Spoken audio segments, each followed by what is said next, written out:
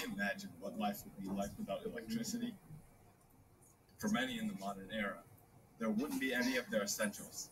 No smartphones, you wouldn't be able to text or do Snapchat or Instagram or Facebook anymore. This is non-existent here. No television, you can't watch TV, no entertainment, you can't catch the daily news. You're gonna have to go back to the newspaper classic. Oh yeah, with that in mind, there would be no computers. So everything in addition with smartphones, you couldn't do anything with the computer either. Stocks, news, or anything else. Also, you wouldn't have any lights in your home. So you'd have to go back into your candle or your fireplace or something for light.